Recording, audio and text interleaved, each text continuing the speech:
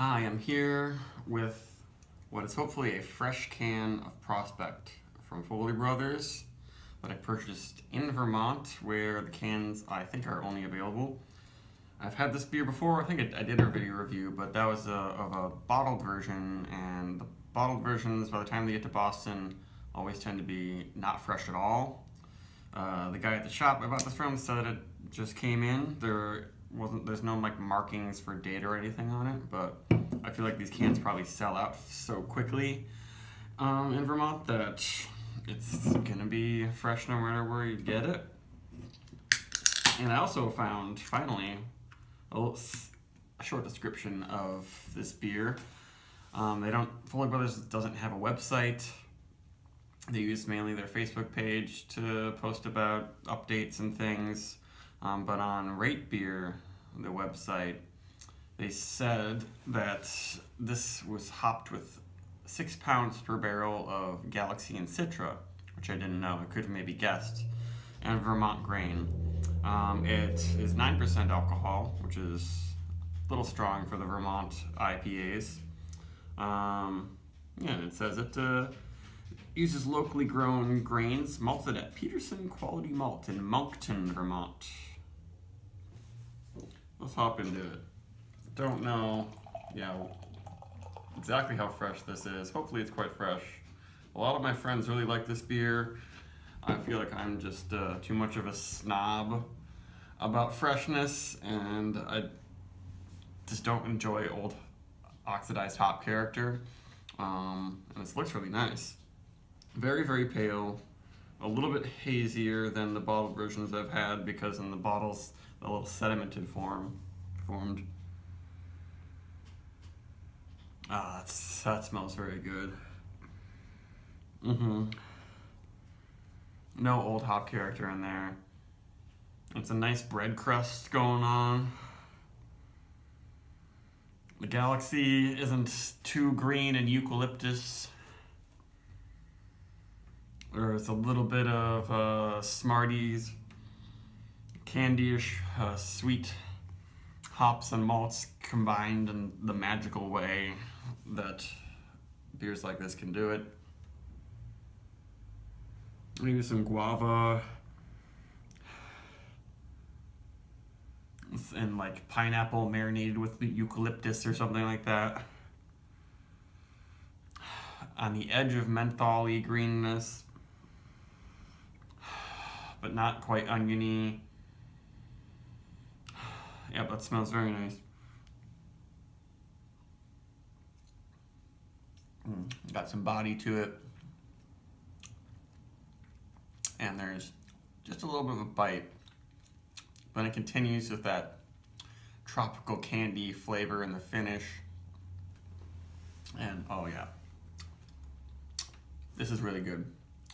I'm very glad that I got to have this really fresh. Extremely palatable at 9%. No booze burn. Not really, really bitter or chalky. There might eventually be a little bit of a burn in the back of the throat. I'm noticing a teeny bit of heat now.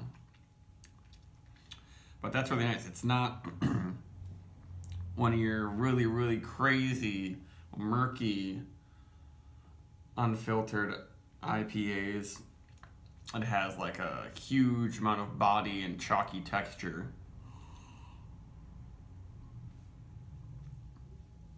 But it has definitely some almost full body to it. It's a different sort of thing though.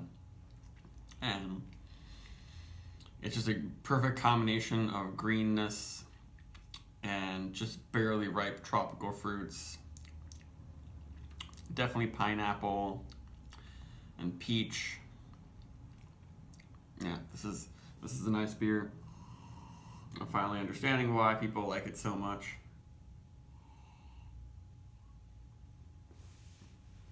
And there's just no flaws. It's so clean. Doesn't have a bunch of weird gypsum-y pill flavors going on in the finish. It's not too sweet. It's not so dry hopped that it rakes your tongue and your palate and everything in your mouth with dryness and texture. And it's clean. I feel like they use a yeast that's not as, you know, to the front of the palate as a lot of New England IPAs. It's not I'm not noticing a whole bunch of stone fruit, almost buttery sort of flavors from some brewery that's using, you know, overwhelming Conan yeast.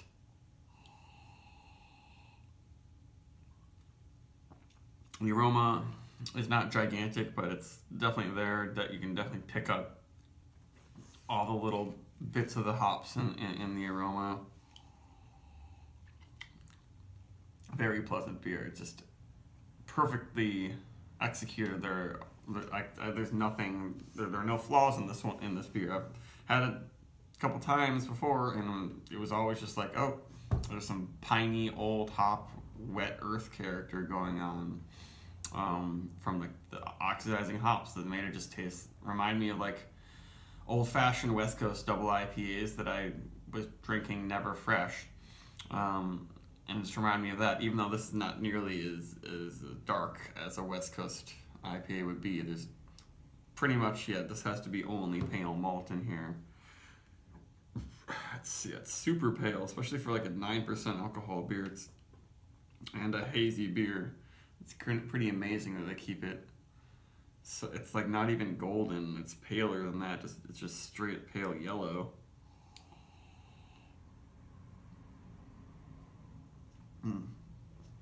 Yeah, this is one you can savor too. And I don't know if it'll be difficult for me to finish the whole can myself, though. I usually don't like big strong double IPAs because they're just too much of something. But this gives you a nice pop of hops and bitterness, and I've got some texture on my tongue, but it's not taxing on the palate too much.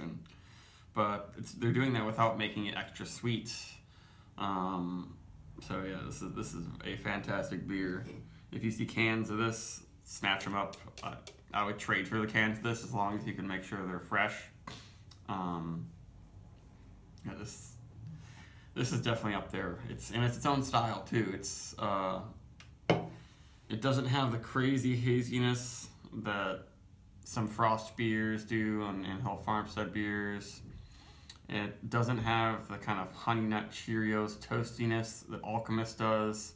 This is kind of somewhere in between those in a way.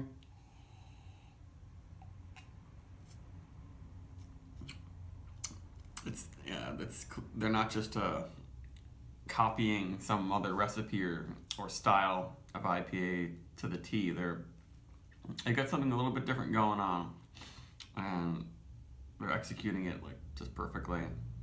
Yeah, I would give this 4.25 at least, easy. And the bready malt character too. That's what one of my friends really loves about it. And yeah, it's got that clean, crusty white bread thing going on all throughout it. It's not exactly barley though. I'm not smelling specifically barley, like mashing barley or anything like that, but it just ends up with something pretty amazing. So seek this one out, I guess. Bye bye.